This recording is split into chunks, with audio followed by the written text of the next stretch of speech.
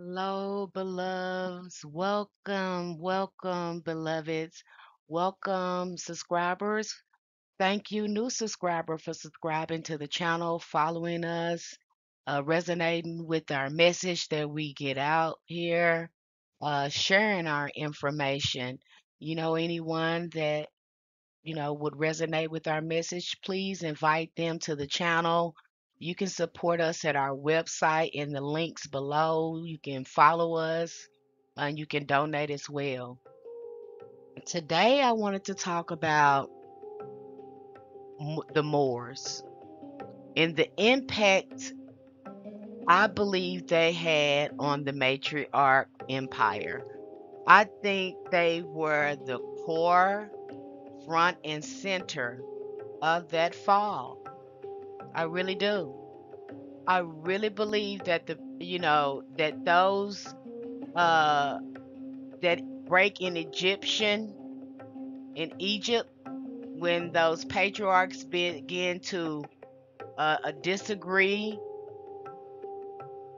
with the matriarchs there in Egypt, and there was such a break there. I believe that those Moors were those patriarchs in Egypt. I believe that.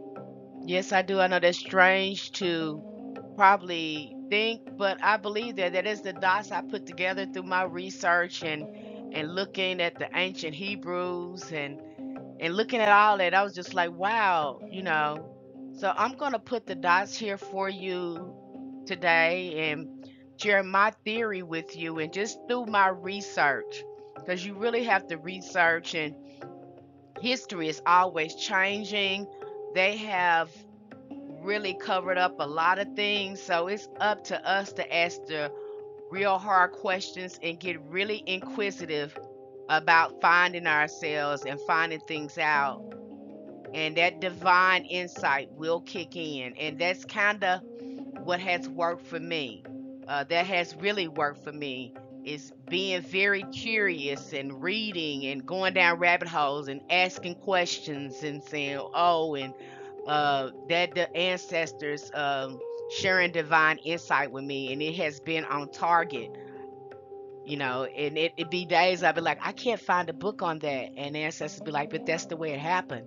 And then later I run into information that confirms that, yeah, it's just the way the ancestors told me. It's nothing different.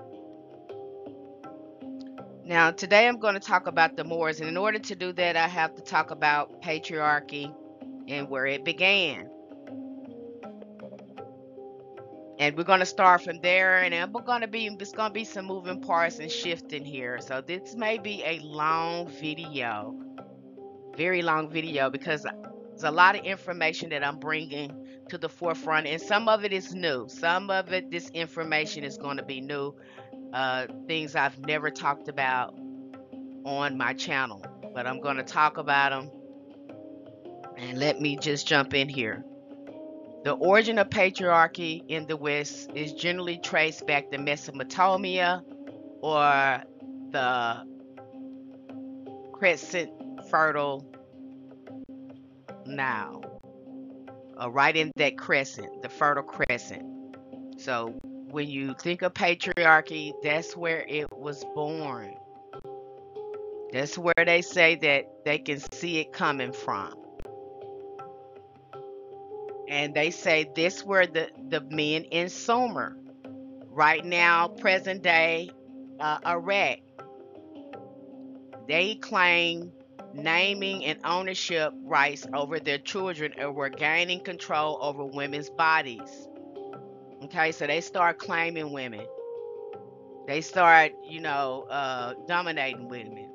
There are many differences between Sumer and Egypt, but one of the most apparent is the government.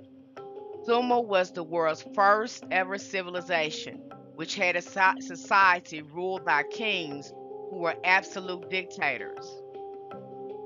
Pharaohs ruled Egypt in a more balanced way, with power being shared amongst both pharaohs and his subjects. Okay, so they had an egalitarian system. Now, they're mentioning pharaohs here, They're mentioning pharaohs here, but I really don't believe pharaohs had the ultimate power as the empress did, the matriarch. I believe these pharaohs, there was more pharaohs than they care to mention. I think most of them acted as governors, or president, so to speak. But the matriarch was pulling the strings behind it all. They would have to be voted in again. They shared this power. This was an egalitarian system. Okay, so it was set up by matriarchs, and so we see here that the Sumer, the patriarchs, they were extreme. They wanted ownership. They wanted to own things, and we kind of see that in our present day. Before Sumer was patriarchal, though, it was a matrilineal, worldwide matrilineal society. You heard it here. Before Sumer was patriarchal, it was a matrilineal, worldwide matrilineal societies abounded before the creation of patriarchy or colonization. So you're hearing it right out here. There was a matriarch society. You can see that here. You see the Iana with the wings. Again, this will tie you into Isis. It kind of reminds you of Isis. I want to get more into the goddesses, but that's another video. But you see her, this was the first artifact that was here before you see these Sumerian gods here. And you see them kind of copying there. But you see the goddess here, Iana, she seems to be worn. She seems to be put here first. She seems like she's been there for a while before the patriarchs developed these Sumerian gods of theirs. Okay? Patriarchy become embedded with the transition from subsistence living to agriculture, because this was an agriculture society. We had advanced development in agriculture, so there was plenty of food, there was plenty of everything. We had advanced that. Matriarchs had advanced that because we wanted to feed our children. We didn't want starvation. We didn't want anyone going hungry. So we had that was advanced there. We had mapped that out. The formation of cities and the rise of militarism.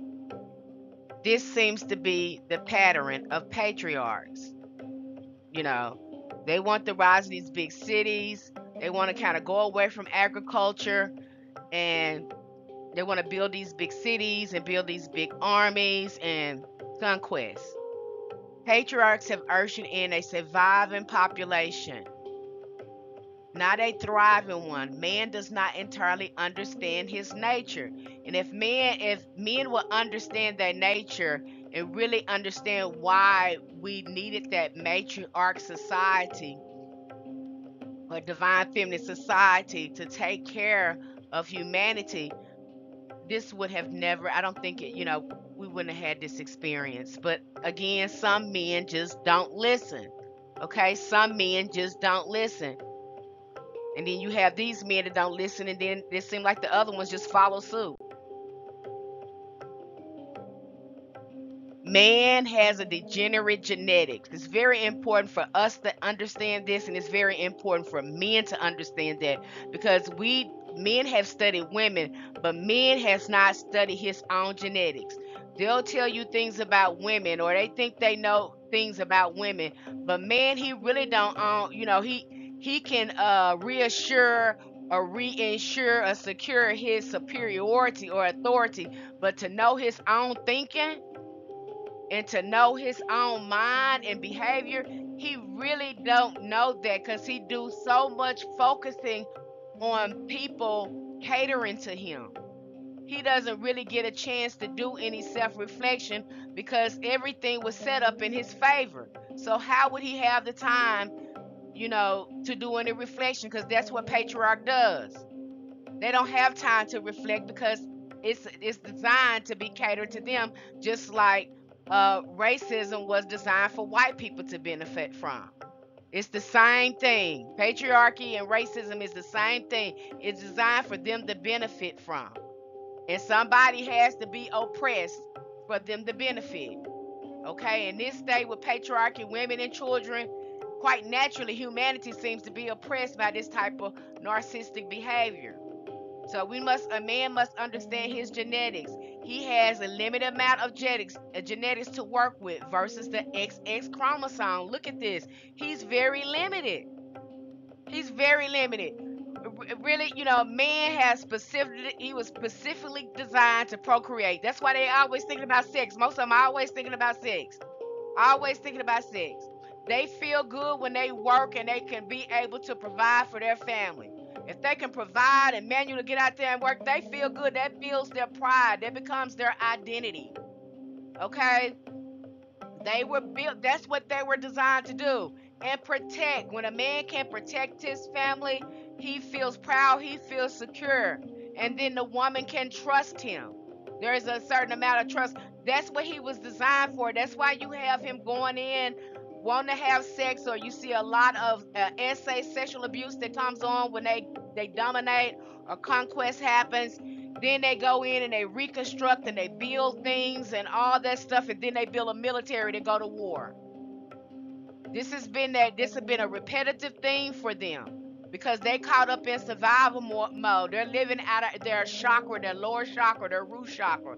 They have not uh, opened up the other chakras to live out their divinity or even connect with the divine feminine. They haven't done that yet.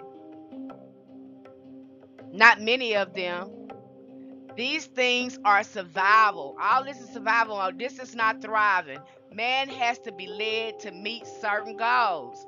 Even when a man was leading, he had the elders and things behind him. And even then, he didn't make choices. He made choices. It would be a whole committee to have to go in and vote on that. Okay, and there would be a lot of work that has to be done before a man can even think about um, making political choices. Yeah, he focused on protection, and he came to the committee about if there was a protection issue going on, a survival issue going on. He went to the elders, and they would advise him what to do. Okay, man has to be led on certain goals. He needs instruction. When man fails to have goals or instructions, they will repeat the same mistake. And they don't need to be getting instruction from each other. They need to be getting instruction from the divine feminine, because that's who is receiving divine guidance. Okay, the woman is receiving divine guidance from the divine feminine. It flows through her. Okay, I talked about how women have this connection. That was in my other video. He doesn't have any of that. He doesn't have a connection with Mother Earth like that. He doesn't. He should not be spiritually in this, leadership, and he should not be globally leading. He should not be globally leading. Maybe a tribe or something like that, but not globally. He's not designed for that. Men are simply programmed different. This is something women we must learn to understand, and men must learn to understand. They need to learn more about themselves and trust the experience that women are saying that we have with them. And just looking at our society, that's enough. I shouldn't have to say anything. We know when we see a man or a woman sees a man and he looks dangerous, we are afraid. You don't see men being afraid of women. Us women are afraid of men. Okay?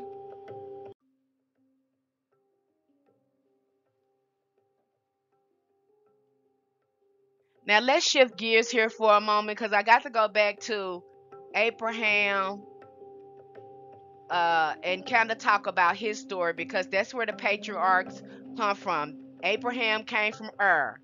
He came from Sumer. That's where he came from. He came and he went there. He left from Ur, him and Sarah. and they moved into Egypt. I think there was something going on in Sumer or Egypt. I can't think there was a drought or something that was going on there. But anyway, him and Sarah, and but remember, Abraham had a big house. He had many people with him, so he was very influential as well. Okay, he was not a poor man. So you see Abraham going into Egypt uh, from Ur. And when I read the story about Abraham and him trying to connect with this God, he was certainly fanatical. He certainly put me in the mind of some of the fanatical priests they talk about, the matriarchs had experience with in ancient Egypt. When I wrote my book, Matriarch to Patriarch, I talk about these fanatical patriarchs, that the matriarchs, they couldn't reason with them. They were forming, and they it kind of separated, because you have these patriarchs begin to build on top of some of the matriarch structures, or build separate structures from the matriarch. So you have some type of civil unrest going on there in Egypt. So you have him going to Egypt, and Sarah has the son, and she's known as a prophetess in the ancient world, and the patriarchs were very careful into weaving these matriarchs into their story, and for a good reason. Like I've already said, these women were known as Sibyls, and I'm sure when I wrote my book, when I read the book The Sibyl, I found out that Sarah was really a Sibyl. She was actually a prophetess, a Mama Wati prophetess, a goddess prophetess. And so he married her. If you don't like this religion anymore, and you think your God is only God, why are you marrying this woman? Because she had divine authority. She had experience in those rituals. She already had her connection with the divine. Now he said, they said Abraham was God's friend. They was friends, but again, in their Bible, in their religion, they describe Sarah as a prophetess. They are not describing Abraham like that.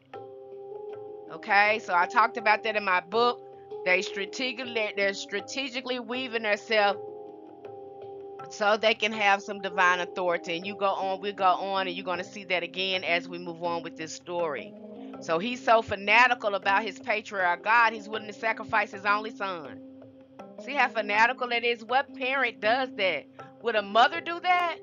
Would a mother God sacrifice her child like that? No. Let's review the Abrahamic patriarchs that are in Egypt. They claim to worship this one true God. Okay? Yet he marries a goddess. He marries this woman that worshiped the goddess. Because I'm sure she had this connection with the goddess divine feminine. Sarah was known as a prophetess in the Bible. Most of these women served as Sibyls. We already went over that. And she would have been taught some rituals. Okay? So that's very interesting to know. But yet he has no relationship, no real signs of relationship with this God. These people don't. These Hebrew, so-called Hebrew Israelites, they don't have no relationship with these people, and we'll see that as we move on with this God, and we'll see that when we move on. Now in the Bible, it says that Abraham came from Ur, which was Sumer, and we find that there was something going on in Ur, which caused him to settle in Egypt, and he settled there for centuries. Because there was a lot of his descendants who stays there. And keep in mind that there was many people in his house. He was a man of great influence, and many men that had his same interests that were in Sumer or Ur followed him into Egypt. And they stayed there for for a while, for some centuries, and contributed a lot to the Egyptian empire. So much so, the descendants, they might as well have been Egyptians, because that's all they knew, because some of them was born in Egypt. So they immigrated to the matriarch kingdom, Egypt. And I'm quite sure he knew that this was a matriarch empire. Uh, and this is where they had things that were plentiful here, because they didn't have that. They didn't have whatever they needed. They didn't have that in Sumer and Ur. They had to come to this matriarch empire again because it was bountiful.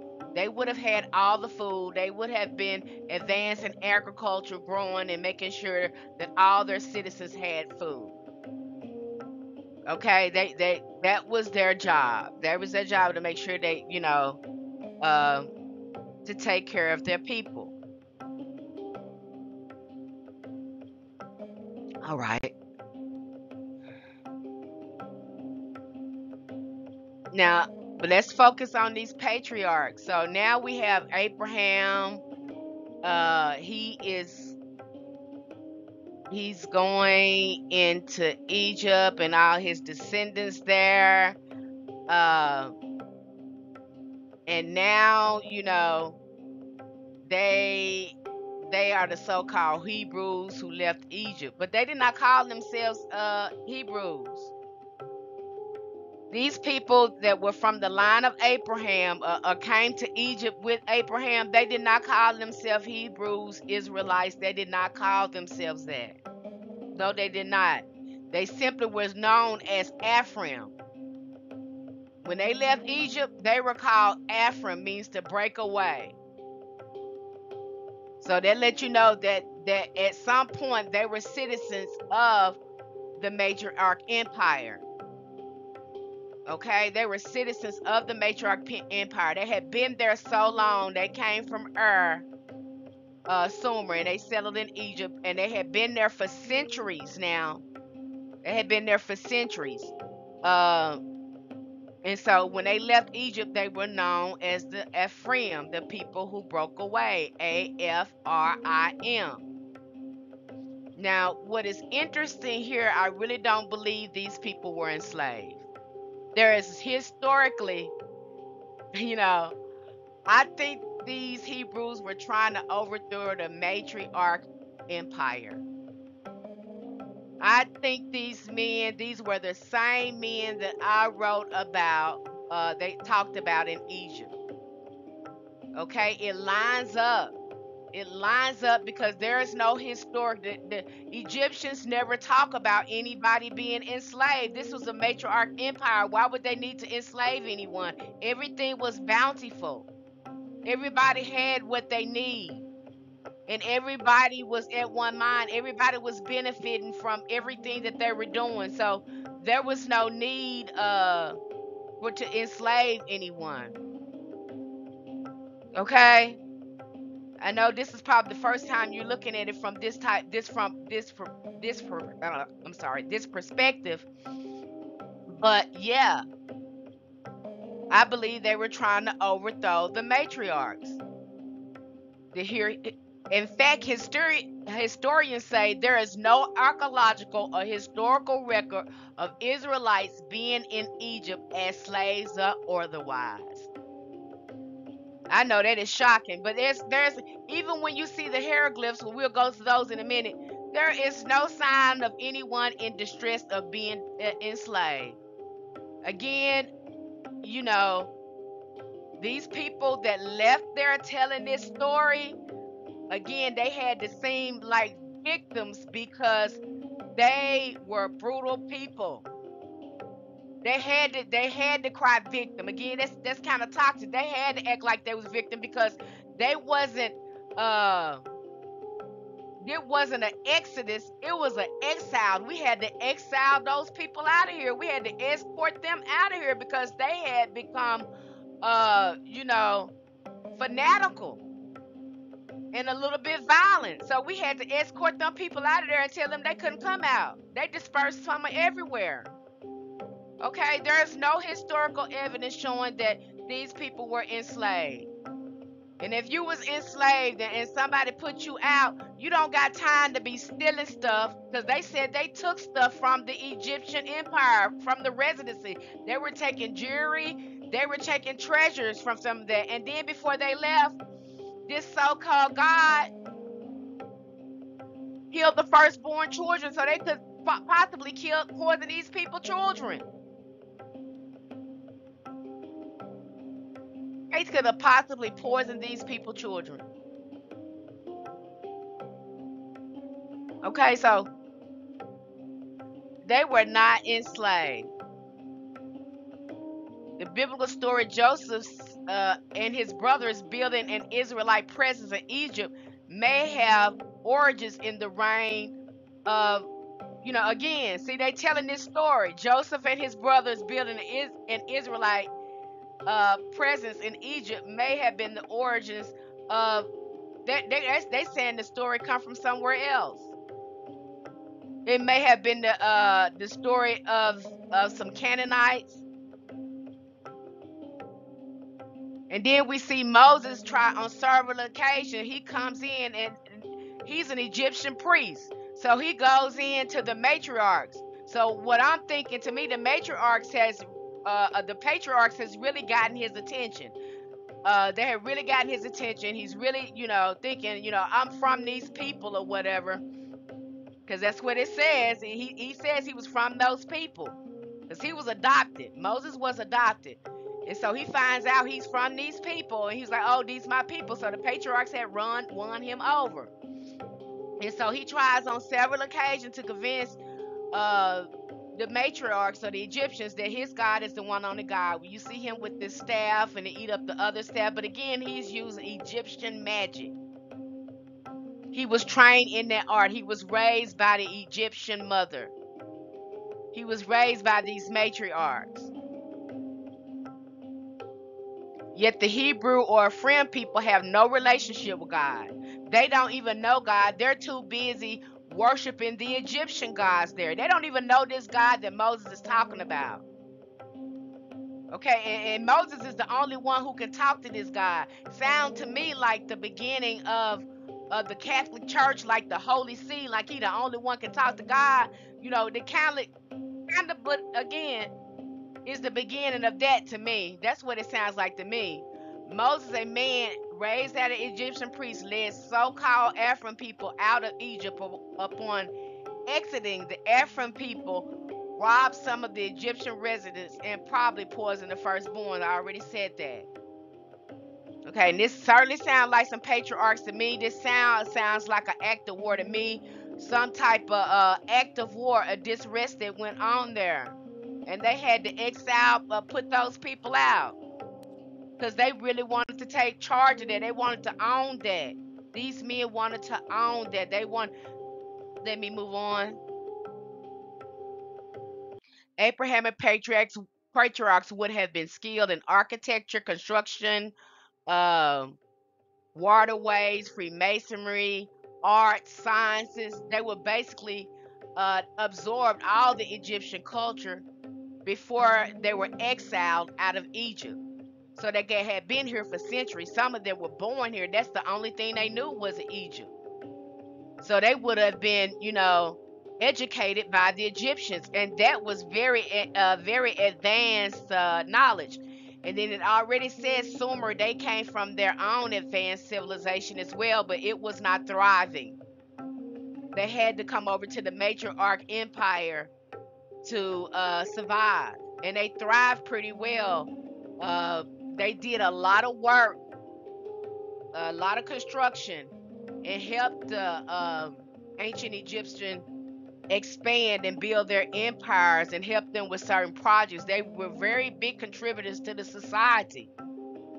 I can see where they felt like they wanted to do more, or they wanted to be in control, but that's certainly not how that worked. They wanted more, and that's just not how the matriarch society thrive. They wanted to thrive. We have these patriarchs that want to come over and want to own stuff and take stuff over, and that's just not how the matriarch system was, because the earth belonged the The earth wasn't didn't belong to us. We were borrowing the earth. And so the way we lived, we did things to complement us living on Mother Earth. It wasn't to dominate.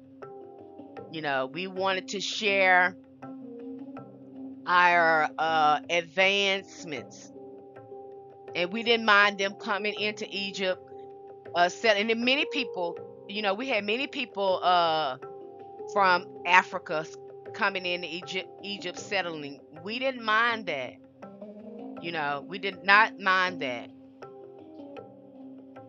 Remember, Moses has to teach these people about their new God. They don't know nothing about their God. He had to get the Ten Commandments. I certainly believe this was a group of men that was demanding more than what they deserved.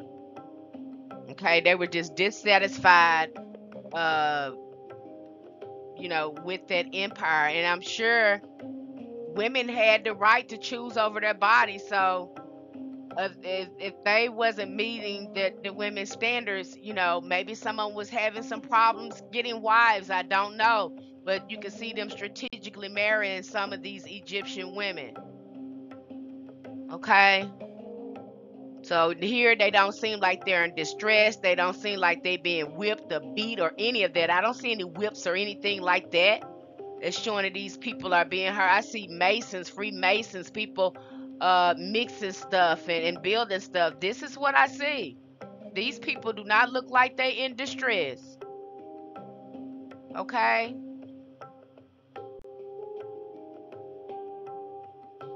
So Ephraim or Hebrew people migrate and disperse into various areas. Again, please keep in mind many of them did not call themselves Hebrews or Israelites. Okay? They did not call themselves that. When they were leaving there, the term they used is Ephraim. The people broke away. Them the breakaway people. They moving away. That's what they call them. So they go into Iberia Peninsula, and that's leading into Europe. Okay? They'll go there. Now some of them go down into